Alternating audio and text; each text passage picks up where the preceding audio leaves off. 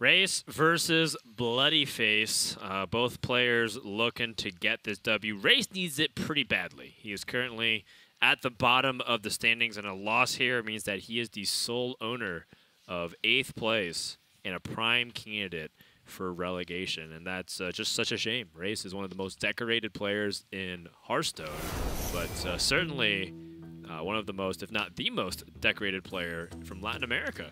He's got so many tournament wins locally in Brazil and also in South America.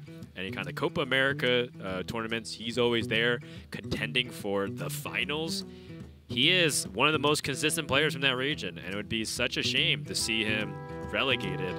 But I know that he's not going to give up. He's going to keep fighting. Just kind of comes at the cost of one of these players in Division B. Yeah, that's right. I mean, you can see how decorated of a player he is just by all the trophies on his wall. Of course, many of those are from other things in earlier in Rase's life, I'm sure. Like taekwondo.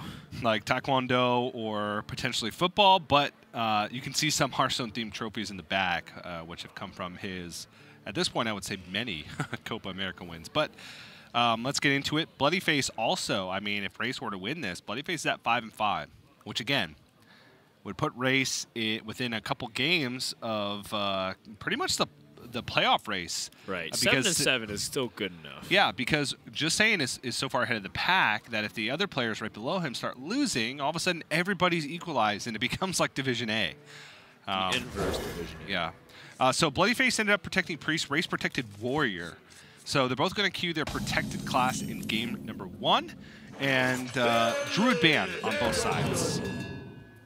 With both of them being Malagos Druids. So neither of them want to play against that Malagos Druid. So Bomb Warrior, like we talked about yesterday, they do have more consistent board presence earlier on in the game, especially, you know, on that turn 3 with Clockwork Goblin, Augmented Elec, but they do have less removal. There's the double brawl, no Plague of Wrath, and only 1 Warpath. This place is no scary. Weapons Project to try and deal with the early minions. So they basically have to rely on just playing minions and fighting for the board in the early game, because the bombs are pretty irrelevant in this matchup. You're not really pressuring the priest, and even if you get a lucky string of bomb draws in the mid game, it's oftentimes not enough to win you the game unless you are already super far ahead. I must choose. But hopefully the proactive minions give him a better chance. The Discover change, excuse me, has come into play here. Rase discovering another Ziliax. Still don't think it means anything, because earlier on in the day, Dan and I were playing an 80 gold match before we came on broadcast today.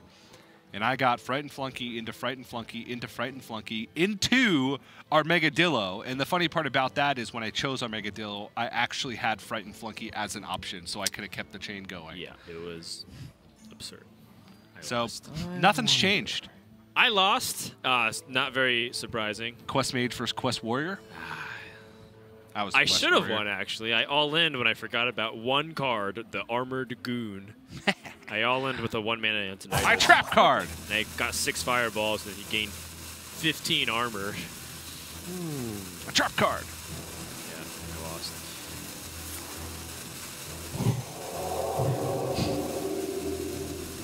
Ooh, ooh! Yeah, it's a good pickup, but Bloodyface doesn't need it right now. He wants to play for the tempo on the board. He could have drawn 2 cards. You know? He could have drawn 2 cards in turn 3. You're not challenged at all. Okay, he's setting up for his next turn. The Injured Blade Master. No, wait. He can't play Injured Blade Master Northshire Cleric anymore. So let's break it down. If he played the Northshire Cleric, he would have a Cleric and the Light Warden would be the exact same stat line. No, it would be higher because he would have healed 1 extra minions. It would be a 5 attack. Oh, okay. 5 attack. But he wouldn't have Circle of Healing for the Injured Blade Master. He wouldn't have Circle of Healing for the Injured Blade Master. That is true. Okay. So then this turn would have been awkward still. He would have had 2 more cards in hand. And a Northshire Cleric on board. Is someone injured? You're right. If he's going to go for the play anyway.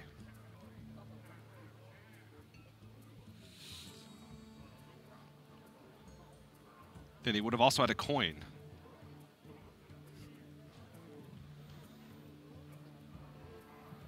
Bloodyface really evaluating if it's worth throwing in something else. The Pyromancer, perhaps? Not really.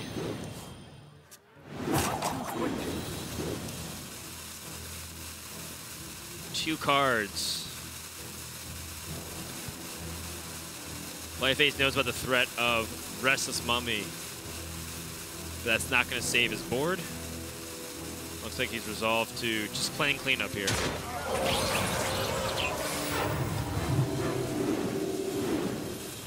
Drawing a bunch of cards. Restless Mummy's going to be able to answer all of this. And another nice saving grace here for Rase is that he's going to be able to stick a mech on the board. Yep. Stick a mech, but nothing else with like reasonable power. So regardless, he would not be able to challenge High Priest Ahmet if it were to come down, which is always what you're worried about on 4. You're worried about High Priest Ahmet and the Psychopomp. Psychopomp wouldn't be that big of a deal because it would be a Light Warden or a Northshire Cleric, which he wouldn't have follow-up on those two things, so he could most likely pretty easily clean up the board. No tomb can hold me. No tomb can hold me. Yep, not exactly the ideal scenario. I must choose. But it really do be like that sometimes, TJ. You gotta just take what you can get. Remove those minions, set up your best you can, and the High Priest on Met comes down. I see a dark future. Now that being said, even cutting down Ahmet's health a little bit through a Ziliax still helps. Still helps, yeah. Because then you force them to have the Circle of Healing or something else to buff it before they play any other minion. Because cutting it down to 3 life or lower makes Injured Blade Master and Injured Tolvier a liability. I wonder. And I guess if he's going to go for that play, the question is, do you also trade in the Town Crier? I think the difference of 3 health and 2 health is not that large. Both of them would not allow Injured Blade Master or Injured Tolvier without healing first. Yeah. The 3 health versus 2 health doesn't seem that particularly important. It's maybe the heal or other buffs that you can do, like Beaming Sidekick, that you would consider. I think that things being a 3 health breakpoint lines up really nicely with Wrench Caliber and Ziliax. But at the end of the day, against Priest, when in doubt, just deal the damage. Yeah, remove the health on the board. Yeah. So if you find yourself questioning it, it's usually safer, as a general rule of thumb, right, to just deal the damage to the minion. Not to mention that you also challenge the 2/2 with the 4/3. Bloodyface has to Beaming Sidekick this, or heal it. And Wrench Caliber's going to clean it up. Hey, I got you, friend. In the lights. Interesting enough, because Rase doesn't get any life gain from this, Light Warden doesn't get buffed. Oh, important pickup here for Rase. Yeah. And it's kind of a testament to how Rase now get on a PNC have decided to build this Bomb Warrior. They built it obviously with combo decks in mind, but they've tried to give it some game against Priest when necessary. That's why they have the double Brawl in there. Job's done. Only one Warpath. I think you're okay with cutting a Warpath over a Brawl because of the fact that it's better against Priest. Still a scary situation for Rase, though, because while that Brawl could be useful, if Bloodyface were to all-in on a single minion here, Brawl would be a pretty low chance, or, I mean, 50-50, in order to kind of clear it off. And that's the kind of the problem that Bloodyface is up against here. Is Well, Bloodyface could also just revive Ahmet. Could have revive Ahmet. There's only been Ahmet, Light Warden, Northshire Cleric that have died. Those are two outcomes that you're not nearly as happy about. Also makes it a little bit weaker against Brawl. Yeah, the Northshire Cleric and the other, like, you don't need Northshire Cleric to be revived because you already have one in hand. You don't really need the Light Warden revived because you have one on board. It's pretty much just Ahmet, which makes me lean towards bloodyface playing the Injured Blade Master to improve Psycho Pump. I mean, truth be told, just playing an Injured Blade Master is good still. Oh my goodness. Wowee. I mean, Rase does have the Brawl, but he was hoping not to have. They didn't have to use it. Yeah. Honestly, I kind of want to be a little greedy with this Brawl to buy myself some time. Bloodyface has drawn some cards. I know he's drawn some cards. There's a potential you die. The potential is real. I would agree if turn 8 made more sense. Like, let's say Restless Mummy was 3, or you had the ability to combo with Ziliax plus something else. Well, turn 8 is your Brawl. So in this case... Oh, you're saying to save it. Oh, okay, you're right. Yeah, right. in this case, turn 8 is your Brawl, and then turn 9 is Omega Devastator and Ziliax or Dr. Boom.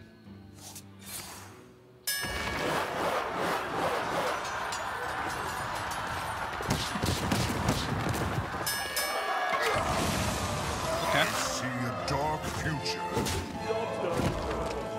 Good outcome. Yep. Choose. Bloodyface baited out the Brawl. He's not out of the woods yet, though. Maybe an opportunity for him to move in here. Yeah. Doesn't have to worry about Plague of Wrath. Only has to worry about one more Brawl, which Rase really hasn't drawn any cards outside of Town Criers. So 18 cards left in the deck. I must consider.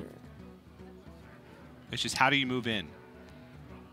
Well, Northshire Cleric, you Injured know Blade that Master, heal. Restless Mummy exists, so you want to make Restless Mummy very awkward. If you play Northshire Cleric, heal the Injured Blade Is Master, and someone Beamy injured? Psychic the Cleric, it's not going to be able to do all of those things.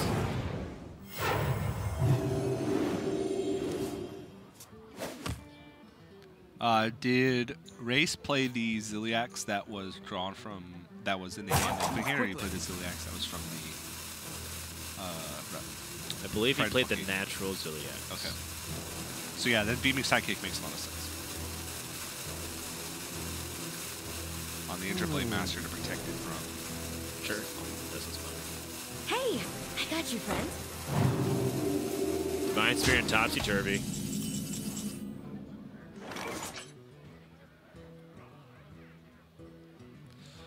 I mean, it's an opportunity for Rase here to clear, but it takes almost everything that he has.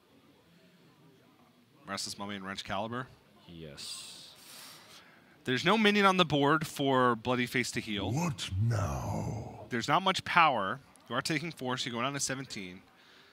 You do have reasonable follow-up.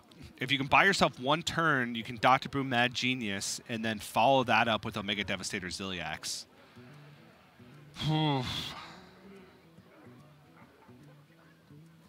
Another play he could take is to cut off the card draw immediately and go for Ziliax and Acolyte of Pain. Try and bank some card draw, get closer to the Brawl. Hold on to Restless Mummy to be able to try and clear off his Injured Blade Master next turn. But he's been seeing the far left 2 cards be held for several turns now. The Acolyte and Pyromancer has been there for so long. Yeah. So I think Rase is like, if that's Divine Spirit Fire. Oh, he is doing it. Okay, he's gonna hedge. I like Okay, this. all right. I like this a lot, actually. You already saw a Circle of Healing. You saw 2 Beaming Sidekicks. Doom can hold me. Even if this Injured Blade Master is just healed, he can kill it off with Ziliax next turn. Oh, how much damage is this? Uh, So 4 goes to 6, 6 goes to 8, 8 goes to 16. that's enough. Yeah, because he has the 4 damage from the Injured Blade Master. It's 21. That's a game victory here for Bloodyface, if our calculations are correct. Yeah, he goes more arms, Divine Spirit up to 16, Topsy-Turvy, it's 21 damage. Rase is unhappy, to say the least. He needed Warrior to beat the Priest. He brought the Bomb Warrior instead. And that's a game 1 victory for bloodyface. bloodyface, with this win, only has to get 1 more, and he's back in the playoff race. Yep. And you can kind of see just how much more difficult it is to beat the Priest as the Bomb Warrior. Because, you know, just look at the cards in hand. He just has a bunch of minions that he just have to keep playing and weapons that he has to keep playing to keep the board in check. And eventually, the Priest can just snowball. He even had a Brawl. He had a Brawl pretty much on time and was still not able to overcome the pressure. So, gotta feel rough. Because it seems like that Bomb Warrior is a good read with the metagame. Like, it's good against 2 of bloodyface's decks, and even then can still have game against Priest, and you get the matchup that you're not that okay with, and then you lose in with slim margins like that. That one has got to feel pretty brutal, especially with the 2-7 record for Rase right now.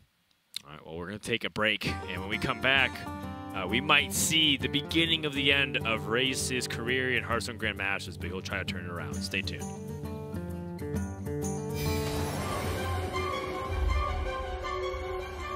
Legends say powerful treasures are hidden everywhere here in Aldum.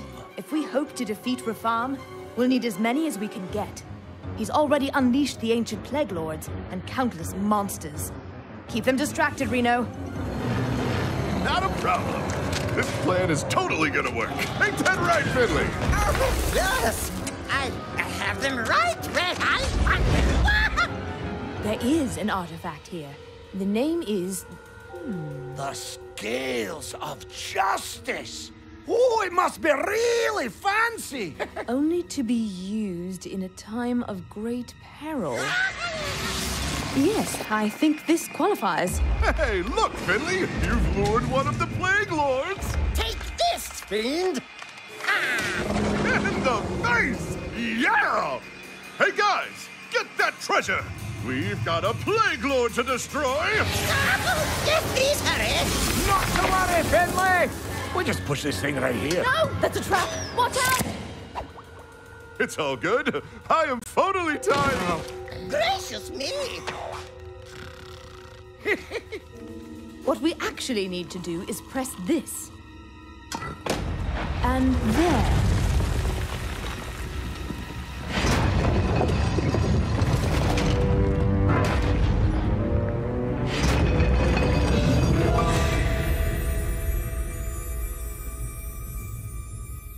A fish. No, it's the Scales of Justice. Oh. Ah, who wants to use it first? Oh, I do! Me!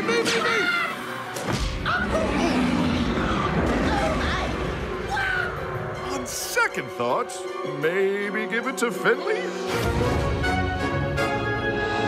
All you had to do was hold a rope. Here we go, blaming the tall, ruggedly handsome guy again.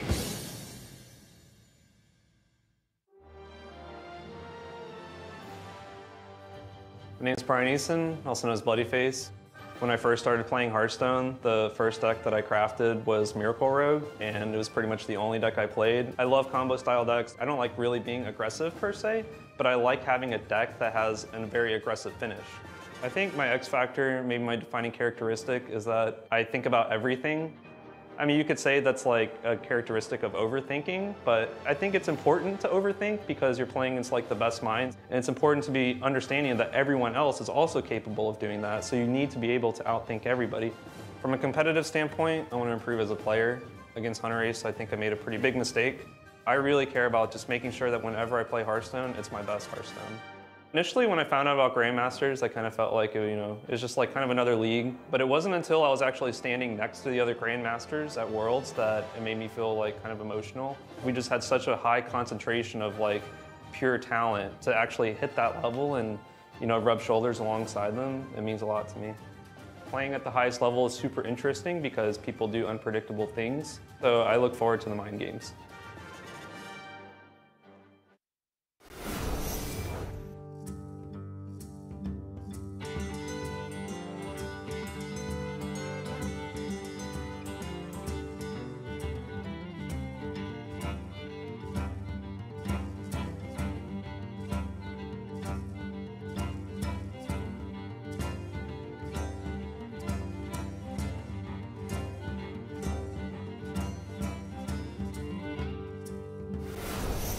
bloodyface currently up 1-0 over Rase, and things are looking pretty bad here as Rase being down a game going into week 6 is going to be very difficult because he has to get that win. Otherwise, he is in the sole possessor of 8th place, which means he gets relegated from Grandmasters. And it's a tough thing to swallow. I think most players are even commenting about it right now. bloodyface actually posted a tweet longer about what it means to be relegated, which is the pain of having to start at square one and re-grind your way through the system if you want to make it back. And it's a tough proposition. Nobody wants to be in that spot. I do find it a little bit entertaining to watch, of course, because it's like there's a lot of drama on the line. But you know, a lot of these guys are our friends. Yeah, they are. Tough. And you know, on the other side of that coin, though, there's thousands of players who are itching to get into Grandmasters. Who should be in Grandmasters. Yeah, who should be in Grandmasters. Like theoretically, like in terms of their skill and their abilities and maybe even their popularity level. There's a lot of players that you could justify putting in. There was a lot of players that you could have justified putting in at the very beginning, right? There's always a player snuffed, no matter what happens when you create an exclusive list of players, of elite players. Yeah. Every year of every sport of an all-star team. And or all-league team for awards. All-league team. In every system we've had, there's always been a player that's been excluded too, right? There's always the infamous 9th place player in playoffs. Sure, yeah, killing all day. Yeah. Or Osaka. He was like a constant bubble player, and then finally was able to make a good run when it mattered the most. Yeah, and now that's kind of the nature of it is. There's always going to be one player right on the outside, and with the relegation system, that one player has a chance to get in and prove themselves. So, yeah. bloodyface was a player that was some similar position too. Back in 2015, he was in the Americas playoffs, where I think he was 1 or 2 rounds away from joining us in the Bay Area for the Americas finals. That was the finals that eventually Purple went on to win and qualified for 2015, along with some of our other favorite players like Trump, SC, and VLPS, if you remember. VLPS. I believe the 4th player was Nias. If I Nias. remember correctly. Yep. Those were the 4 players from Americas. Yep, I do remember. Good times. Speaking of good times, can you remember Snip Snap onto the Eternium Rover play in the summer of 2019? It's a very popular play. I remember it all too well. With Warrior at its peak. So this is the matchup that Rase wanted with the Warrior. You know, obviously we saw Nalgidon, who didn't even have the best of starts, to be frank, in the matchup against Muzzy. No, it was a quite bad start. Quite a bad start. Still got there. Still got there at the end because the bombs just put on so much pressure later in the game. And I would say that Race's hand is much better. And also bloodyface, his hand is not that good. He does have some card draw in the form of Flash of Light and Prismatic Lens, but Consecration, not a card without follow-up. That's great within this matchup because there's not much that's at that 2 health range. And double timeout in the opening hand is not what you want. Neither is Baleful Banker. Subdue can buy him some time, but I think this is about as low pressure as you can expect a Prismatic Lens turn. Ooh, more card draw. Ooh, be scary.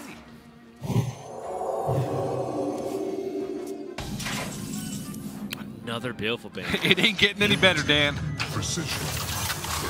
Base setting up for the Blastmaster Boom. I mean, this is just traditional Warrior pressure. Never mind drawing the bombs. Yeah. You might just die on board.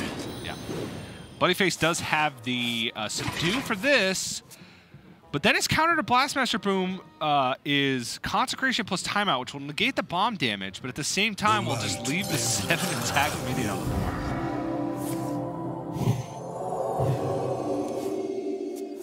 No Shrink Ray.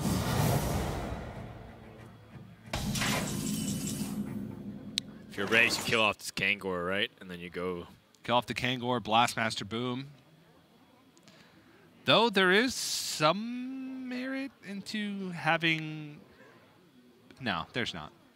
I was going to say better timing on Blastmaster Boom, but there's no better timing than turn 6. Yeah, turn 6 is the optimal turn. You get 2 bombs shuffled in, so you miss out on a Boombot, but not a big deal. Job done.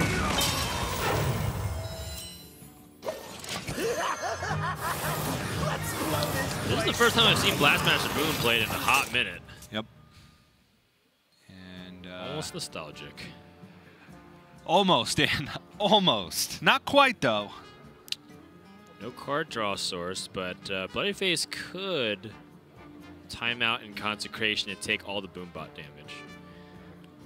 Yeah, he could also Wild Pyromancer Consecration, but then he also has to worry about the 7 damage. The timeout has the added benefit of blocking the Blastmaster Boom attack for the next turn. So if you consider the average Boombot to deal 2.5 damage, that's 19 if you count the 2 Snip Snap, the Microbots, damage that he would block from this timeout, which seems pretty good. Quite appealing. I do think Pyromancer and Thaunos in timeout has a case because you can draw a card and you might need to draw something like Shrink Ray or some other way to deal with the 7/7 because Consecration isn't really getting done. But the nice thing is that Consecration, there's 2 of them, and you have 1 Pyromancer. So if you pick up Shrink Ray, that is better. See how much these Boombots would have done. Watch it be 1s across the board. Oh, wait, you don't even see it. They were That's all too 1s. Yeah, all 1s, Dan.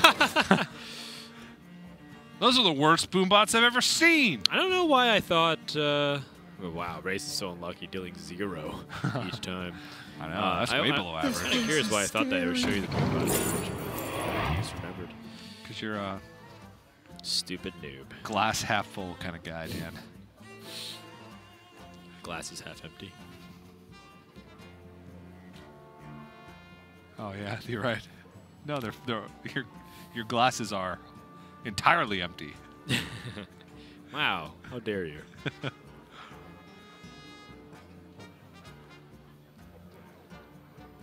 Bone Wraith is a sticky minion. The way you can look at Reborn is like a death rattle.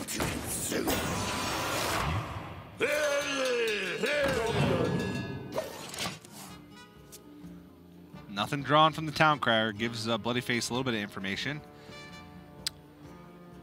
The Wild Pyromancer, Blood Mage, and Consecration just a little bit out of range. And you don't want to timeout again. I wonder. No, this looks like it might instead be one of the things where you just accept the damage. You might Wild Pyromancer and Prismatic Lens instead. Just draw cards. I probably would consider throwing in a Blood Mage Thanos as well. Or even maybe an Elven Archer to at least negate the Frightful damage. That's fair. Is there any other alternative we can go for here? Prismatic Lens first. Maybe you pick up... he doesn't have any other two-mana minions in his deck. Oh no, he has Novice Engineer. You can get Novice Engineer and a quality, and then Wild Pyromancer quality? That's fair. But that's a very low odds, because you need to hit both those things.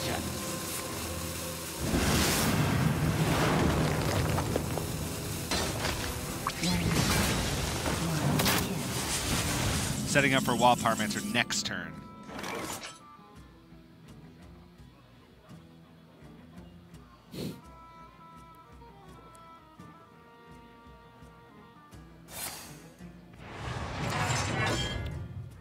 Moments like these on ladder when my opponent whips out the Rampage Bloodsworn Mercenary, I'm like, what?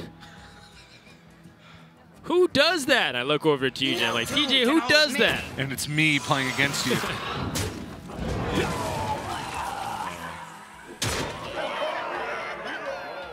Phase, I guess.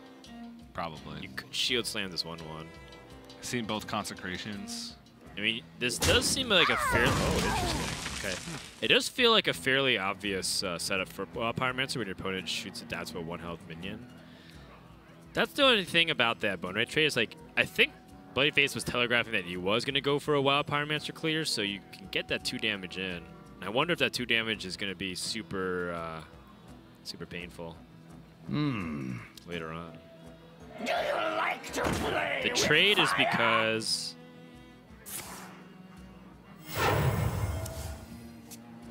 Is he anticipating like a Hammer Rat coming out too? Could be a possibility. Or True Silver Champion. Yeah. True Silver Champion would have gone through the first half, and then he would have lost the second half of the Bone Wraith to the Elf Archer. Reporting for duty. 25 mana Shrink Ray.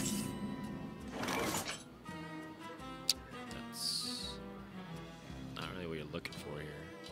Honestly, I don't even want to play this Augmented Elec.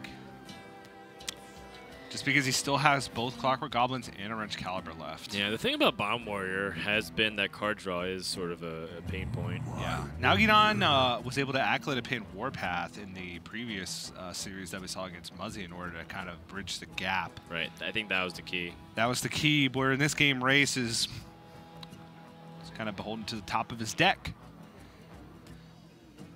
Needs some bombs because he needs some pressure. What now? Even this turn, if you just play Restless Mummy, you're giving Bloodyface an entire turn of no pressure in order to kind of craft his game plan. He only has 9 cards remaining, 2 of which are bombs. No tomb can hold me. Because of both Wrench Caliber swings that have not been drawn.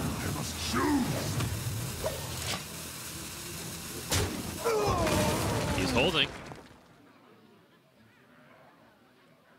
He wants more bombs.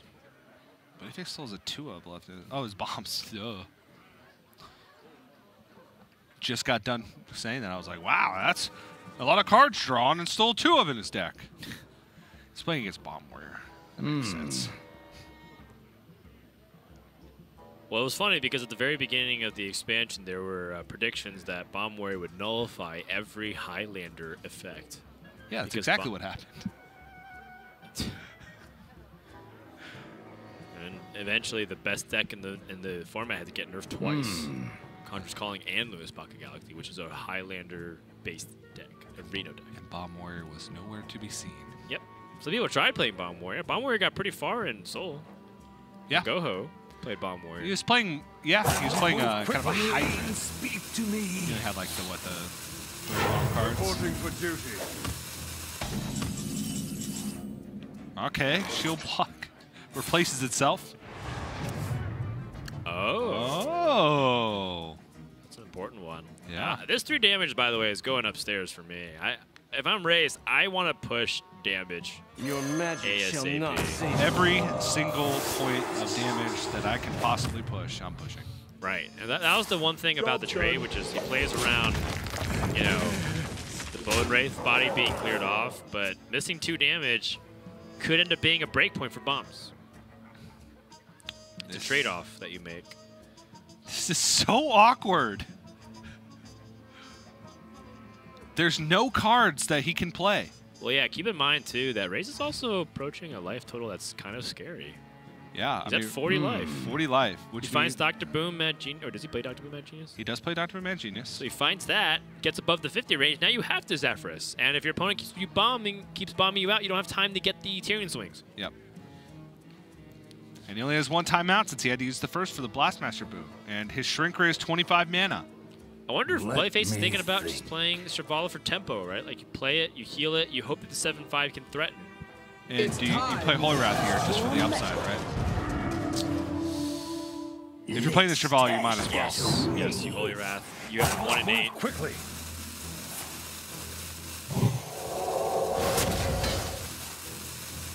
Hoping for the big noise, did not get the big noise. Want the big shake. No tomb can hold me. Reporting for Instead, duty. it was a big fake.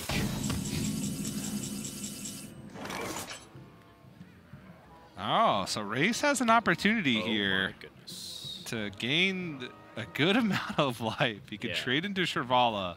Double Warpath. Eternium Rover, double Warpath armor up. That would gain 6 armor this turn. What now? Bring him I like up it. to 42 life. With the Holy Wrath being used. With the Holy Wrath being used. That almost feels like the game has been determined at that point. Still, some things can happen. Like, he still needs to find a way to deal with a Tyrion, right? Sure. He has no weapon removal in the deck. No Weapons Project, no Harrison Jones. And his cards are slim right now. They are slim. Has Omega Devastators, and Omega Devastator in the deck. Has 2 Clockwork Goblins, a Wrench Caliber, an Augmented Elec, Dr. Mad Genius, Archivist Lysiana, War Gear.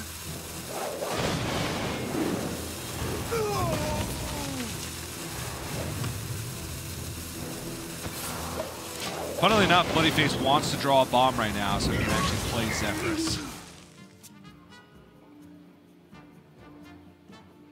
Doesn't get it.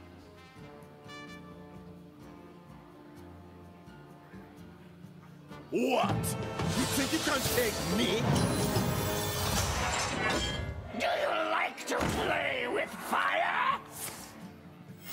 Reporting for duty. Rase picks up Clockwork Goblin, another bomb that could be shuffled in alongside with the augmented Elic. Yeah, I That's mean, a lot of bombs. I was 4 bombs is 20 damage. I'm still worried if I'm in Race's spot here, though. Yeah, bloodyface needs to get this minion damage to the face. Yes. And Race has no way to stop that outside of Brawl, and he kind of needs Brawl because right now he doesn't have an answer if Shivala came down.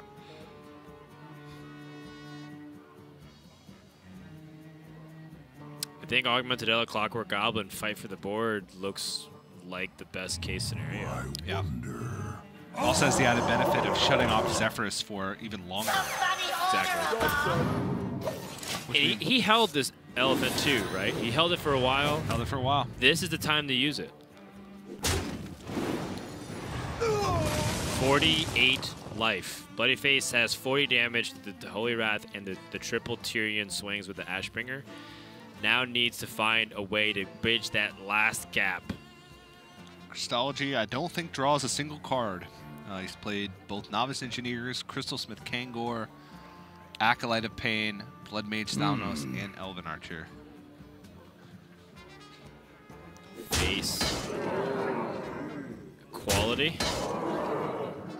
Puts down a 1 card. And you're pretty sure it's Brawl at this point. Your opponent wants to get cards out of their hand, and yet they haven't been able to play a card. It's got to be the Brawl. Race currently has no way to kill the High Priest of Call and the Wild Pyramids, though, but I think you're worried about the Augmented Elic. All right. For duty. Okay. Oh. I mean, the Elysiana. So what are you really hoping for from the bombs in the rest of your deck? I guess the other Clockwork Goblin and Excalibur, so there's still a lot. There's still a lot, but can you pass a turn and do nothing? He also has Dr. Brew Mad Genius in the deck. So Race has 10 last cards. Dr. Brew Mad Genius, War Gear, Brawl, Omega Devastator, Wrench Caliber. Clockwork Goblin, Wrench Caliber, Acolyte of Pain, Elic, Warpath. Shield Slam. He only has 1 Warpath, and there's 1 more card. So there's quite a few good tools still left in there. The assembly. Mega Assembly. Yeah. Reporting for duty. There it is. That's what the payoff is. Paid for. off. I mean, you take anything right now. Yeah, This is Safeguard. not a time to be picky. Safeguard having taunt is actually a very big deal. Yeah, I'm just playing all of these. I guess you can armor up. I don't think it really matters, actually. I think it does a little bit. All right, there's 1. So 1 more bond being drawn means that it's Zephyrus is active. No. It's a big deal. Not having Zephyrus active means that he can't Tyrion. Yeah, he's got 2 bombs and a Holy Wrath left in his deck. So right now, he can't even Shivala.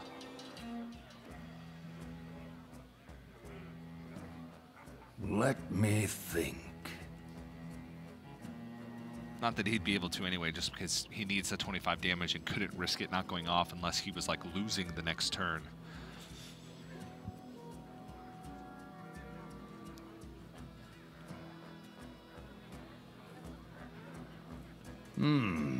So over the course of 2 turns, Bloodyface has the swing with the True Silver Champion. He's going to use the timeout here.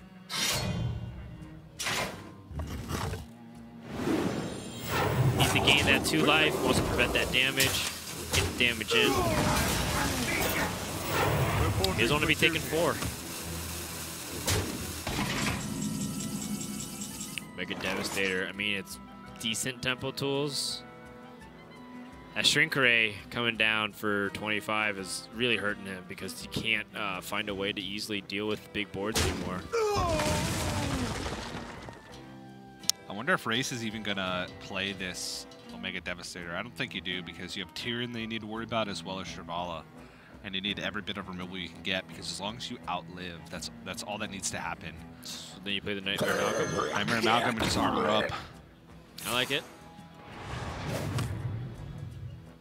47 life, which means Bloodyface needs to piece together 22 extra damage. Well, he needs to draw a bomb right now. He needs to draw a bomb right now because he needs to get Tyrion on the board right now. Okay, so there's a bomb drawn. I'm almost out of cards. Okay, there's all of his cards drawn. I'm out of cards. Holy Wrath is last. Well, this is the last opportunity to push damage with Truce over Champion, because you can Shivala, do the Holy Wrath combo now, play the other Shivala, and then get Truce over Champion and push another one to face with the Silverhand Recruit, and then next turn roll into Zephyrs plus Tyrion. So you force out a brawl if your opponent has one, and then if they brawl, you Tyrion, hope it sticks long enough for you to be able to win the game. Do you trade the 1/1 in for your chances for Shivala to survive the brawl?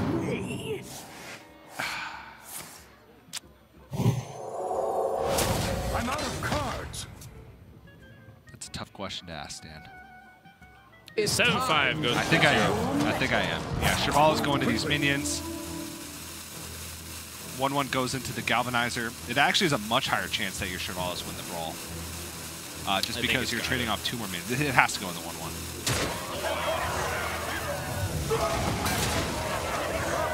And then no Zephyrs played because you want high likelihood for your Shivalas to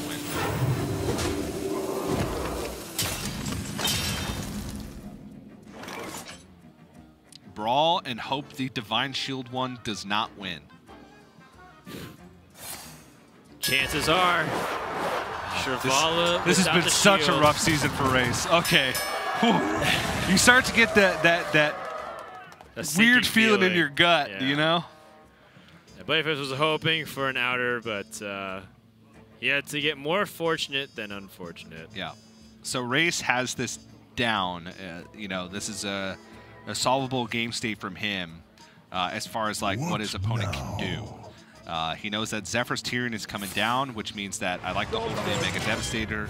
Next turn you brawl again, and then you'll hope the Tyrion doesn't live again, and then you'll Mega Devastator afterwards. Put your Is there ever a scenario you pick the Brightwing? Probably not.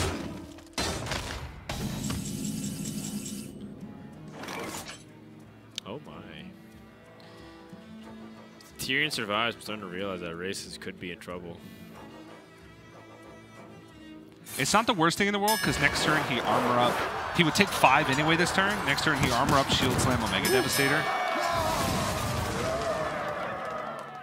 Yeah, so he's got to take the 6, armor up, Shield Slam, Omega Devastator. So he goes down to 14. Then next turn he armor up, Shield Slam, Omega Devastators. Goes down to 10 because the hero power kills him. Oh, sorry, the hero power deals damage. But he also has an Omega Devastator on board, which means that he's also racing back to fatigue. Got it. Or you Omega Devastator now. I must choose. Isn't it better to Shield Slam now too, so you can get the mana out of the way in case you need to pick up something else? Yeah, it is, I Reporting think. for duty. The 1 mana might actually make it, or the 3 mana might be the difference. It is not the difference. That is a big pickup for Rase. He didn't have that many cards left in his deck. Yeah. So that's one of them. Yep. And I don't think Bloodyface has time. It's going to be a bomb, which is an extra 5. These minions, if he doesn't deal with them, it's an extra 7. I'm out of cards. Fix this plus the 3 fatigue. Imagine if Shrinkray was playable. Yeah. Reporting for duty. There it is. Dr. Boom, Mad Genius. Right on time. Lock him out. I mean, if anything, Rase can just play complete defense here, and he has 100% win anyways. That's going to do it. Wow. Rase ties up the series 1 game apiece. Bomb Warrior, again, coming up big versus OTK Paladin. You can start to see a theme here, which is the targeting of Paladin, of players who are being too predictable. In week number 1, it was about the mages. Week number 2 was about the druids. Week number 3 was about the priest. And week number 4 was about the paladins. And now we've come to the point where warriors are stepping in to try to kill the paladins because they're becoming too popular. Yeah, I mean, I'm curious to see interesting. what happens next week, since this week was pretty much the week of all of the above, right? This week is the week of Malagos Druid. Yeah, but, you know, it's still the week of Priest. Very much the week of Priest. It's Priest and Druid. Priest and Druid, and there's a lot of the Paladin as well. I'm next week, maybe see some shake-up, some anti-combo, but that was a pretty cool game. I think, like, the point of the game where Rase gave himself an edge was holding on to the Augmented Elec. Because if he doesn't hold on to the Augmented Elec, he doesn't get rewarded with the Clockwork Goblin draw, and then Race's Zephyrus is active, or Bloodyface's Zephyrus is active like earlier, 6 turns earlier, which means he gets Tearing on the board earlier, which means his damage lines up better, and Rase doesn't have time to find the removal. That's a good point. So I think that Augmented Elec hold was super clutch. Oh no, TJ! Oh jeez. Mech Paladin. This again? Mech Paladin has yet to get a win this week. They got 1 win last week, at least in Americas. Strife Girl picked up a 8-game win in his 1-match win last week. So there's that. All right, well, we're going to Mech Paladin. And now you don't keep saying that this is favored for the Mech Paladin. Well, I think the key might actually be the card on the far left. I think we keep Blessing of Wisdom. Yep. I also sort of... like, Galvanizer's a lot worse when you're not keeping mechs. I think I want to toss Galvanizer. Actually, I think I want to toss everything because I want Crystology. I want Crystology, but if I keep Blessing of Wisdom, that makes 1 drop insane. That does make 1 drop insane.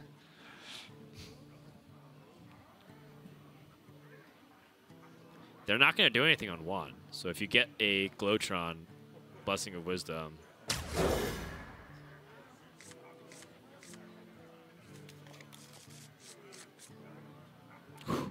What does Bloodyface keep? Subdue is definitely a good one. High Priest. Oof, that's a much uglier hand from Rase. Oof. Done. Oh, that one hurts. Oh, yeah. Oh, yeah.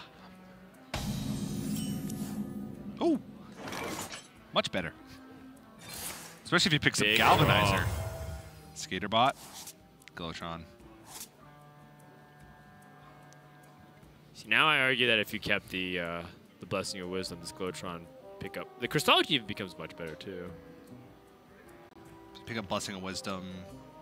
Theoretically, Glowtron is the Crystology is 1 card deeper in the deck. Let me think. I mean, potentially.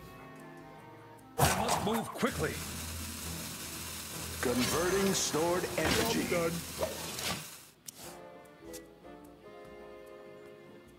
Firebat played this matchup for tempo and tempo only. Only worried about card draw much later on into the game. So that was the thing. Like, last time we saw Firebat play this matchup, he coined out the Pyromancer. He did. And Bloodyface did not. I wonder. Already a different theoretical approach to the matchup.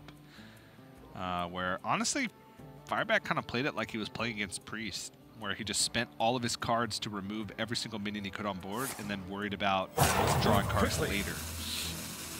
Let the pain speak to me.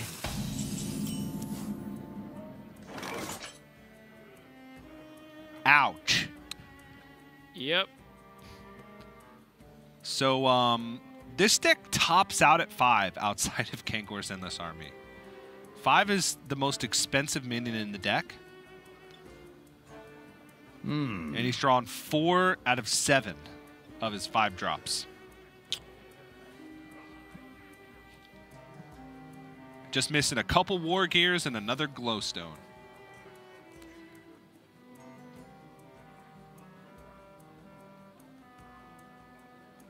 Well, the good news is that your opponent used the coin, so they can't really punish a 2-4 very much.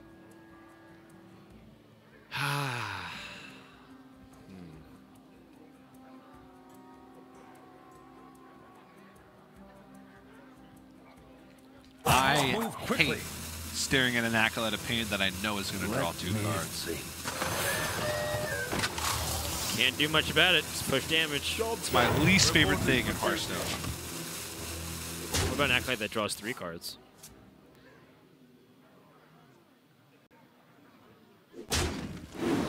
Two cards is even worse because I know I was that much closer to making it draw 1. What about 4 cards?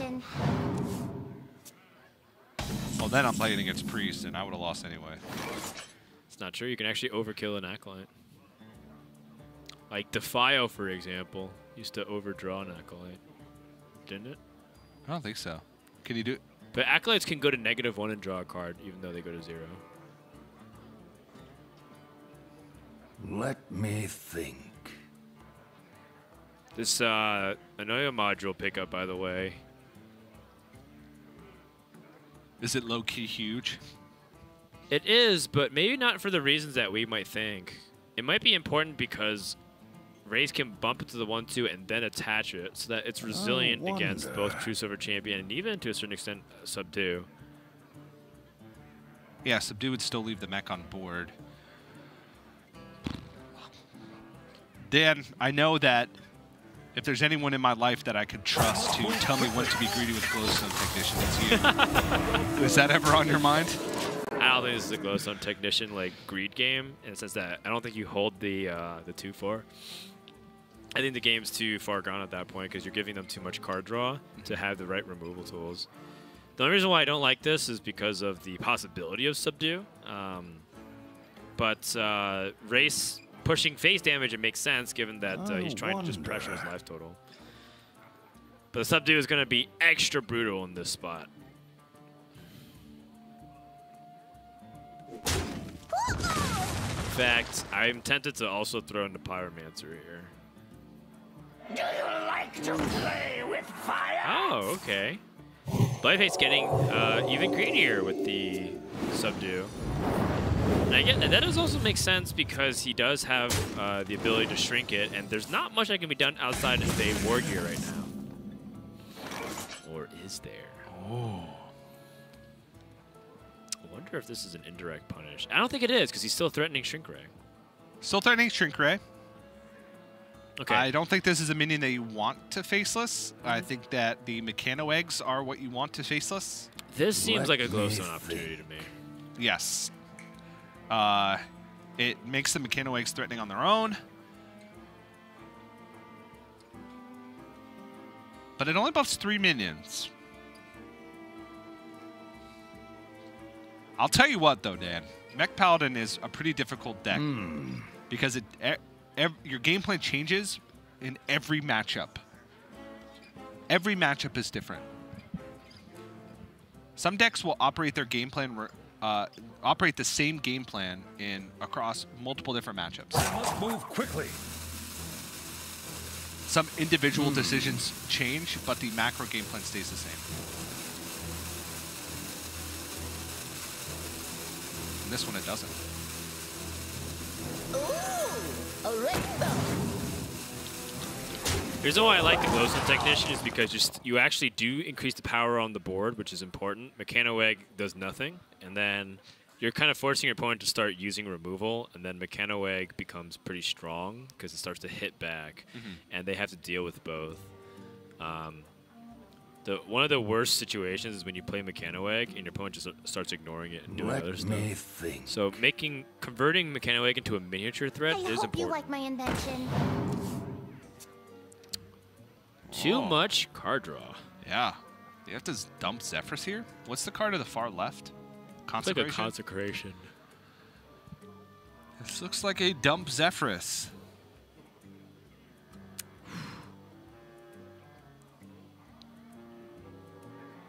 Hmm. You could also, well, Crystology actually draws 2 cards. I was thinking you could do that and then dump the Alvin Archer.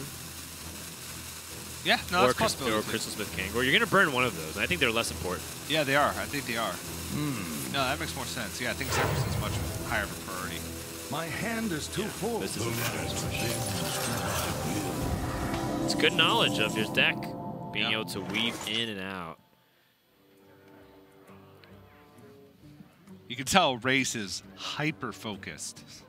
He does not want to lose. 3 and 7 looks a lot better than 2 and 8 right now, I'll tell you that. 3 and 7 ties PNC for last. 2 and 8 means that he has to, he has to make up a game difference. And a game difference with 4 games left is very hard. Dare I say, nigh impossible. It's not impossible. It's just unlikely. No, Dan, not impossible. Nigh impossible. What's starting to feel nigh impossible is Rase drawing any other cost card in his deck. Then 5. Oh, jeez. Oh, look, how fitting. The Mechanoeggs a 2/7. Just like Rase. Oh. And it's not too soon because this is the only day that he'll be 2 and 7. Yeah. We hunger for vengeance.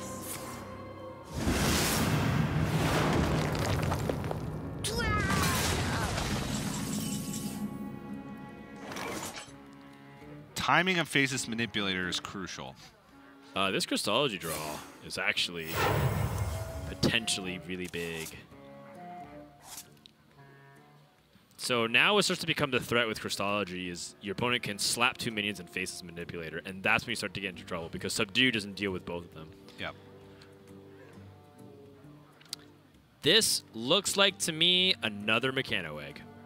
I wonder. And you slowly but surely set it up so that you can crack the eggs and make an omelet.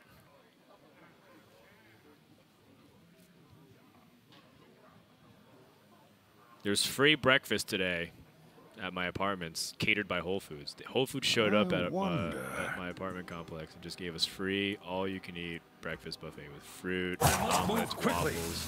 I should have just put you guys in a terrible hotel. What am I doing? And it said only open from 10 a.m. to 12 p.m. And I said, you know what? Stored energy. Bunny Hopper, Fino, just play a couple of Warrior Mirrors. They did go late today. They did go a lot late today. I rushed my breakfast because I thought I wouldn't be able to get here in time.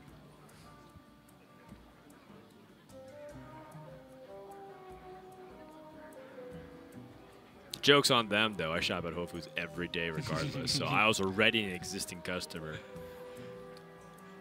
Which is very humorous to me, because most people say, why don't you advertise to your target audience? Like, you mean the people that's already spending money and going to shop there anyways?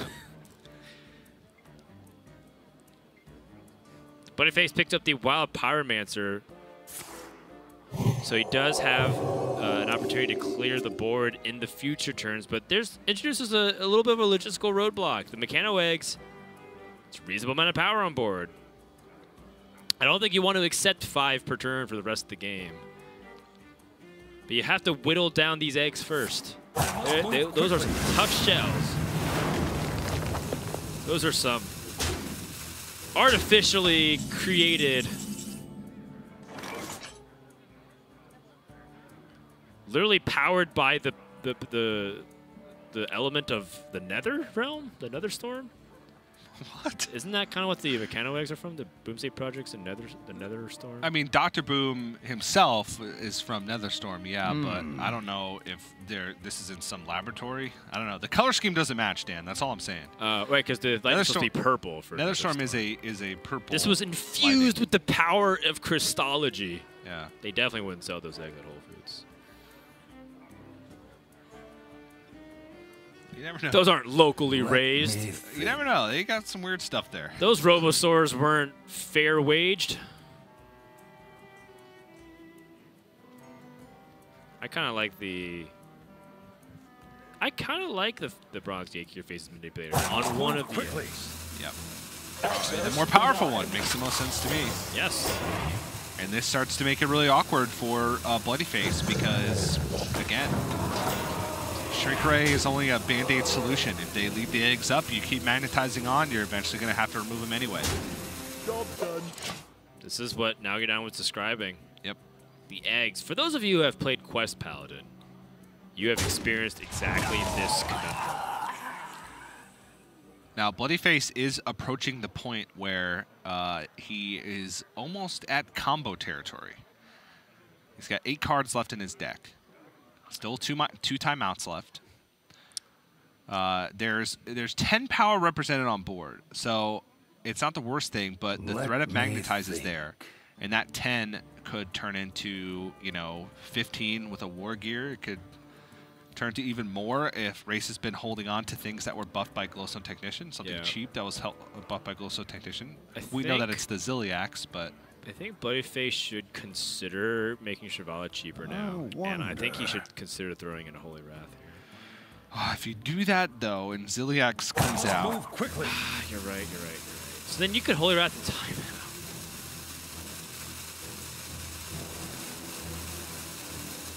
Okay. Boy, does that not feel good. But you can. Okay, another alternative is the Shrink Ray. I wonder.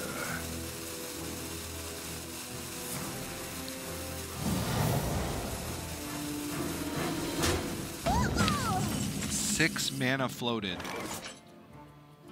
So, Bloodyface wants Rase 2 Ziliax in this spot.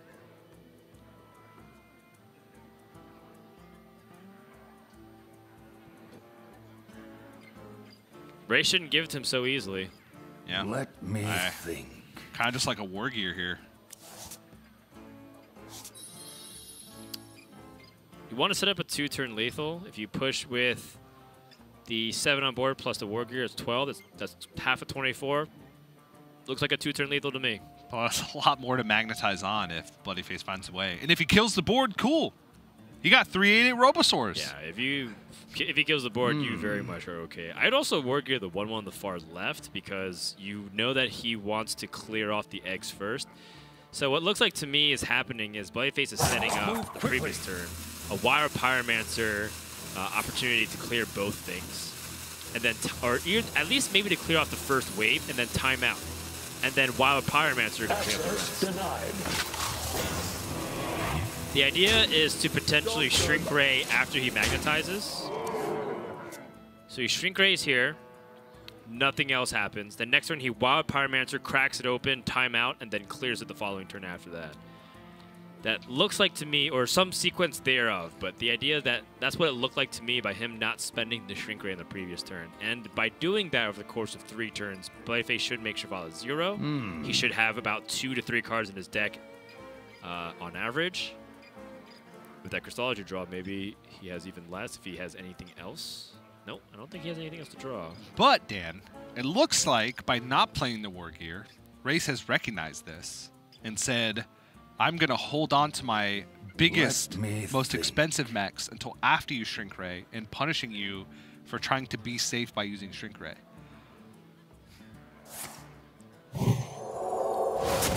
Holy Wrath draws a Prismatic Lens. Must move quickly. Timeout has to start coming out here. I would like to think that Crystology mana investment matters, but it's also an activator for the Pyromancer. But that 1 mana might make all the difference. That 1 damage spell might make all the difference. But he drew nothing. Yeah, Rase here needs to just invest into the best post timeout board possible. That could include 3 Snip Snaps. That could include playing Ziliax now, or just drawing cards. I don't think you want to play Ziliax now because Shrink Ray's still there. I wonder. So Call to Adventure then? Call to Adventure, which draws Galvanizer. Okay, here's another thought. What do you think about playing Galvanizer to reduce all the costs of these mechs so you can surprise burst if he doesn't do anything? Yeah, that sounds great to me. So War Gear, Ziliax, Snip Snap, Anoia Module, Skater Bot. You can't play all that's of 5, 10, 11. it. Can't play all of it. 13. If he galvanizes again. Oh, if he galvanizes again. He Yeah. goes 3, 3, 1, 2. He can play it all next turn. So if Amex sticks, he wins, regardless of what happens in this game. Yes. Then bloodyface might go for Reporting for duty. a percentage outer here. Yeah, I think he might be. Oh, he got another timeout. That's big. And Prismatic Lens to draw deeper in his deck. That's a big pickup. Also, don't forget, Zephyrus can get Mass Dispel. Can it? If you ask Frozen, he'd probably be able to tell you at this point when exactly it will, because I'm sure that he went back and double-checked everything. Another Prismatic Lens for 3! That is huge, TJ. Is that guaranteed? What does he have left in his deck? He's got a Wild Pyramid? No, that's in hand. We're cross-referencing the deck tracker plus what's in his hand right now. He's used 1 Holy Wrath. a quality. Looks like a quality True Silver champion. A quality True Silver champion. I must move quickly. Your wish is my Can he get Frost Nova? No, Frost Nova's bad because he has something to attack in with Ziliax. Wait a second. 2 power stays on the board. Wait, 2 power stays on the board. That's enough. A mech stays on the board. So Ziliax, War Gears, Skaterbot is plus 11. Plus the Snip Snap. Plus Snip Snap? That's 13. 13, 14, 15? Can he galvanize her and do it all? No, because that's the maximum amount of damage. He could still heal, though. He can heal all the way up. TJ, if he galvanized the previous turn. No, it would be the same. No, he would be able to Snip Snap twice. How does that go? Oh, yeah. If he had galvanized the previous turn. I was trying to go for the double gal. Six. What if he had Glowstone Technicians? That goes to that's not enough for sure. That's not enough. Almost actually. Wait, what if he galvanizers with the Glowstone Technician? That's definitely not Then he enough. doesn't have enough board space. I must move quickly. I think use Ziliax now because you're never getting into healing ever again. I wonder. TJ, he's 1 damage off lethal. Unity, precision, perfection.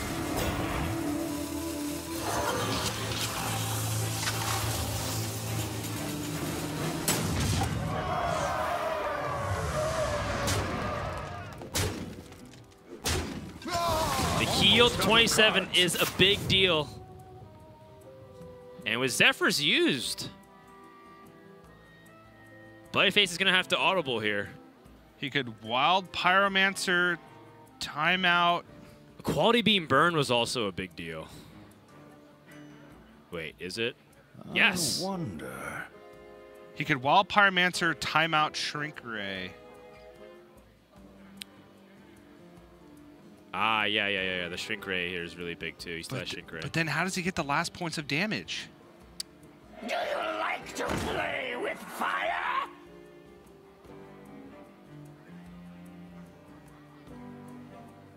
He might just be able to play Shrivala for tempo. I think his plan is shifting here. Okay.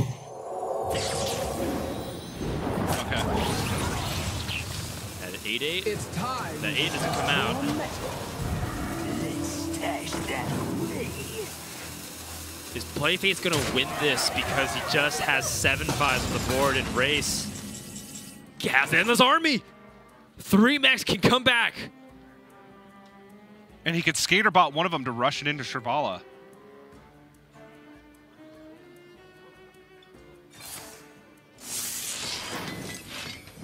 Ziliax!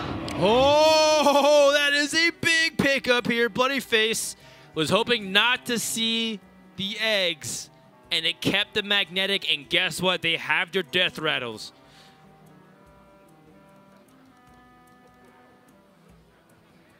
I mean, basically the galvanizers were the only other things that could really come back. Rase vested everything into the eggs. It was a galvanizer and it was that early Glowtron. Those were the only things that I think could have come back. Yeah. Everything else, the Bronze Gatekeeper, the Anoya modules, they kept going on to the eggs. Quickly. Or they got silenced altogether.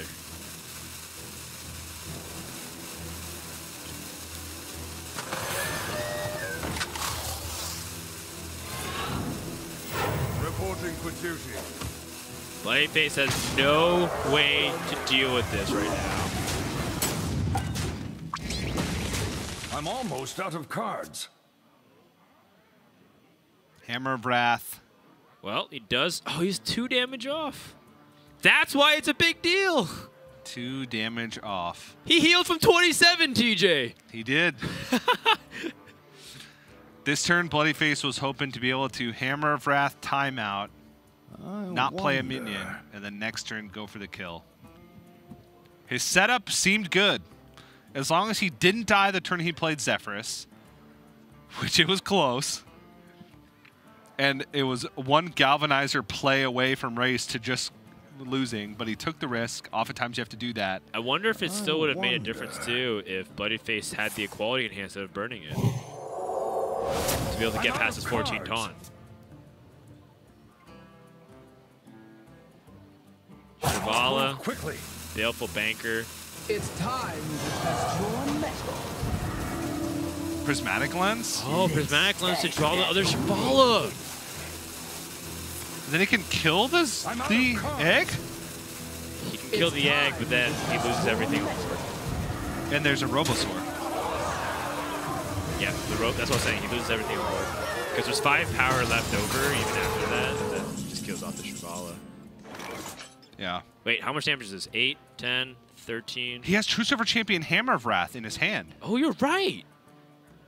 Oh, he can't get any more life. Wait, did Bloodyface win? He found an out still. Because there's no taunts. Both Bronze Gatekeepers have been used, and Ziliax has also been used. There's not many cards left in the deck. Rase is out of damage and doesn't have enough way to get his taunts in the way. He takes 1 fatigue, 3, 4, 12, 13, 18, 19. Bloodyface just won. I'm not seeing anything now. Move quickly. I don't see it. Bloodyface found a way to counter No the way.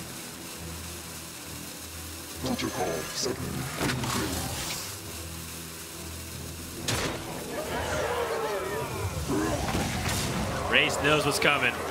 There's a 100% chance that he's dead. It's only a formality. Reporting for duty. And Rase is dealing with the fact that he is now going to take the defeat in this series, and he's going to a 2-8 record. Bloodyface, despite the odds, finds a way to get the win anyways at crunch time. That is clutch, TJ. Wow.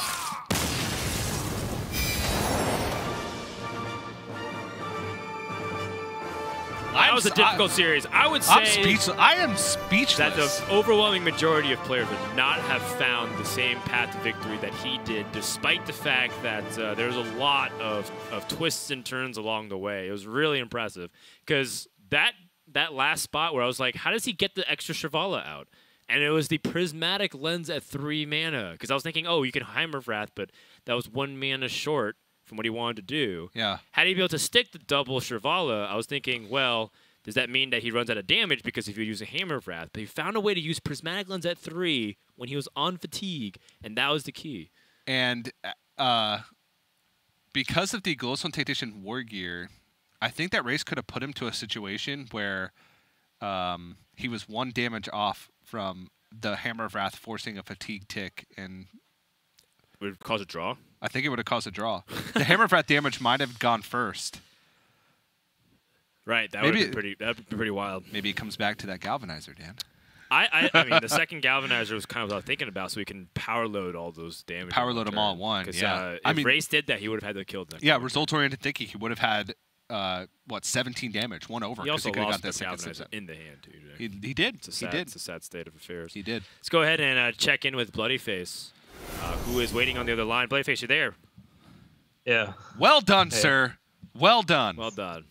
Oh, very intense match. I think I threw the second one. I just shouldn't have played Shrivala, Banker. I just felt like, I don't know why I felt like I was under pressure. I think it was more mental pressure of just like the implications of this match, because goal number 1 for me is not to get relegated, and playing against Rase, who's 2-7. I mean, I don't want him to get relegated either, but, better him than me.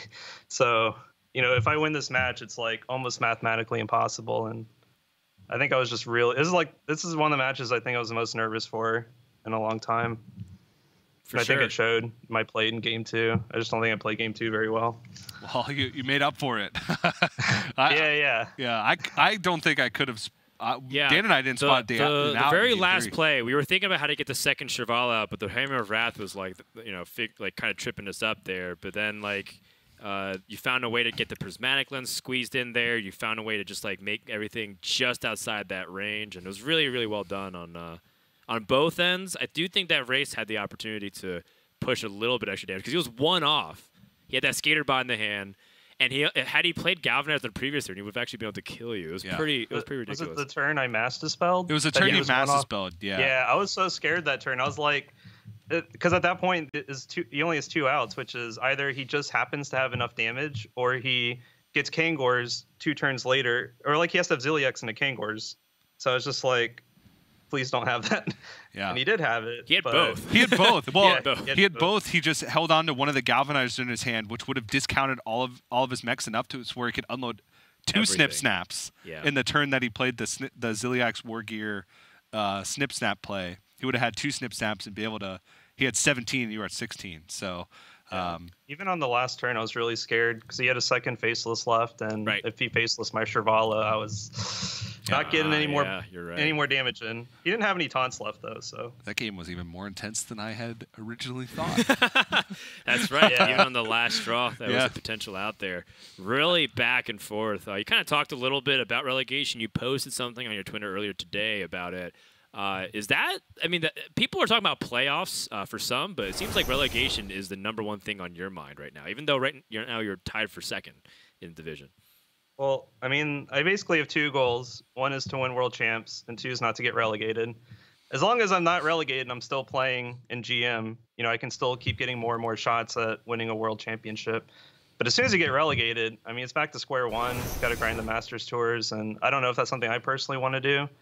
So, it's just a dream of mine to win Worlds. And, not getting relegated gives me more chances for that. So, yeah. Got it. You said that you feel like it's affecting your mindset. You said it's just this match, or do you feel like it's been affecting your play even in other matches as well leading up into this one?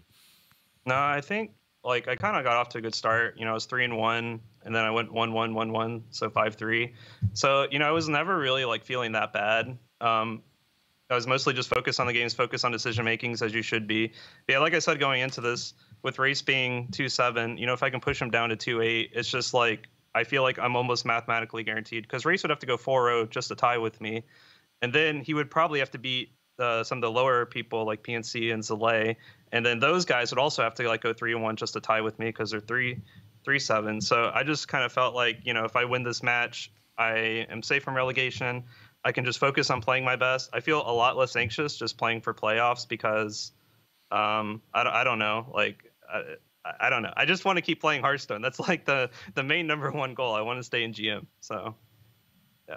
Yeah, that's actually entirely mathematically possible because PNC has to play Rase, which would... exactly. Yeah. So that both of them can't get the win. So that means you should be safe. Of course, it's not 100% guaranteed, but we'll have to figure it out. I didn't do an exhaustive math problem. I'm not going to do it. I just by looking at it, I'm 99% sure. Got it. All right. Well, take a break, take a rest. Well-earned victory, hard fought.